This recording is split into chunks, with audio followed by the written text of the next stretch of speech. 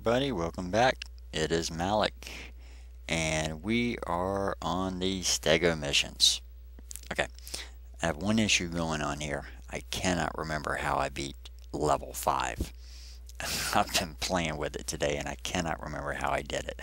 I can find the code that I believe I need to convert, but it's been such a long time since I've done it. I don't remember how I did it.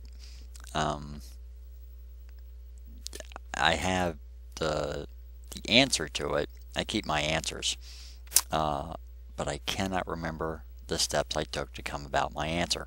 So I'm gonna have to work on level 5 and get back with you on that one. So if I remember correctly, I believe level 5 and some of the much later ones like 14 were some of the by far the most difficult ones. Then after 5, I think I hit a couple of them that were extremely easy, like level 6. So I'm going to go on into level 6.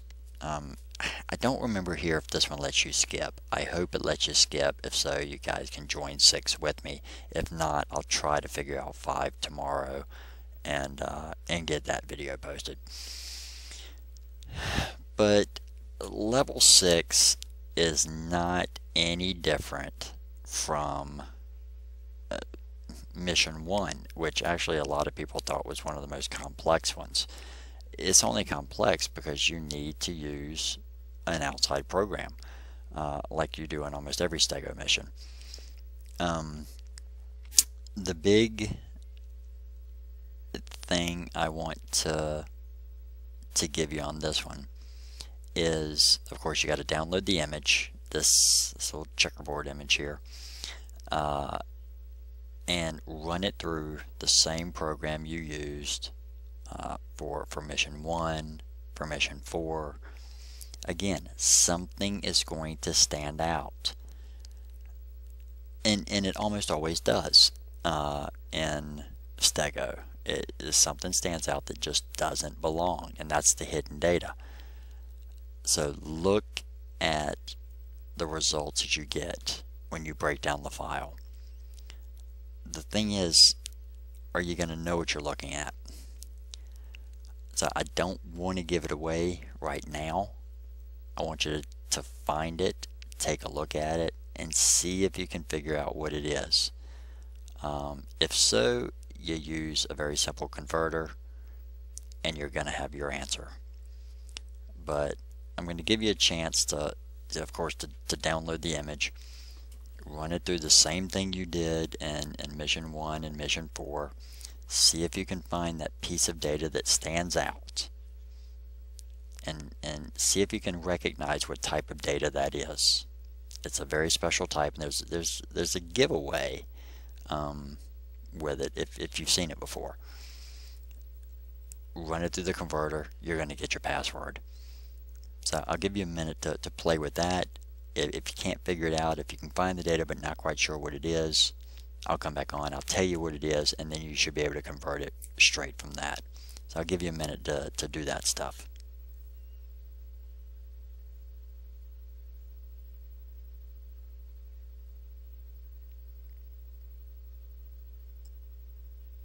Okay. So hopefully you solved it. But if not, I'm going to go ahead and open it up, and I'm going to show you what you guys have probably already found.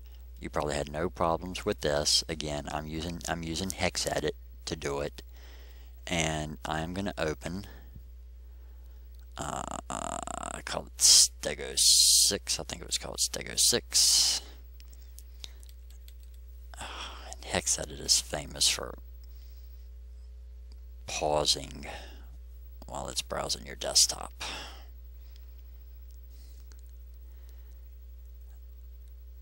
But when you open this up in whichever program you used, again, I like HexEdit, but I've already got mine highlighted. It's all the way down here at the very bottom. All of this data right here that starts with the T and goes all the way to the end.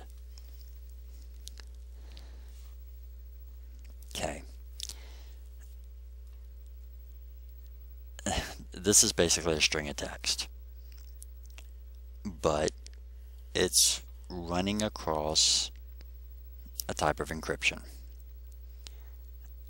or let's say it's converted, not truly encrypted, but it's converted. Okay, it's a base 64. Instead of dealing with, you know, base 10, base 2, you know, base 16, like we're dealing with hex and all that stuff, we're dealing with a base 64. The giveaway of something like a base 64 is the padding. That's these two equal signs down at the end. It could have been much harder, although you still could have recognized it because it just doesn't fit. If there's one equal sign, there's some padding. Two equal signs, there's more padding. No equal signs, there's no padding. I pulled up a website just so you guys can see it. Basically just a Wikipedia site, because it's a great example of it. So, and I like their example. They don't go into too much detail, but enough to understand. They say, well, here's our ASCII text, the word man. Well, we all know that, you know, ASCII can be broken down into binary. Binary is 8 bits, 1 byte. Well, see, that's not how base 64 works. Base 64 can't deal with 8 bits. It can't deal with a full byte. It only deals with 6 bits. Okay? Because since each bit can be on or off, power 2, you know, possible answers to the power of 6 equals 64. Okay? So we only take the first 6 bits for the letter M. So instead of taking that 0 and 1, so 0, 1, 0, 0, 1, 1, 0, 1 is the binary for the letter M. But if we want to turn it into base 64, we only want the 0, 1, 0, 0, 1, 1. Now, we index that, and basically we turn the binary back into text. So of course you know 1, 2, 4, 8, 16. So 16 plus 2 plus 1 is 19. If we take a look at the base 64 chart, 19 is going to equal a capital T. Then we take the next 6 bits, blah, next 6 bits, etc., all the way down to the end. Now what happened at the end and where those equal signs came from was, see if I can get to my scroll bar here. There we go. Is what we call the padding. When it runs out of space and there's nothing there, when all 6 bits are off, it's nothing. Well, since there's technically no space for 0, or 0 just equals the equal sign. So whenever you see that, that's just a pad. So that is a 64-bit code. So understanding base 64 and knowing that's what you have, drop that into a base 64 encoder decoder and decode that back into ASCII text, and you're going to have your password. Okay, so I will go ahead and do it right here. I think I still have it in my, yeah, there it is. The whole thing from the TM, the capital T, all the way with the double equal sign. Decode it, and there it is. Not like it's hard to decrypt this, huh? The password is, there's your password. Don't grab the equal sign. I will paste that back into here.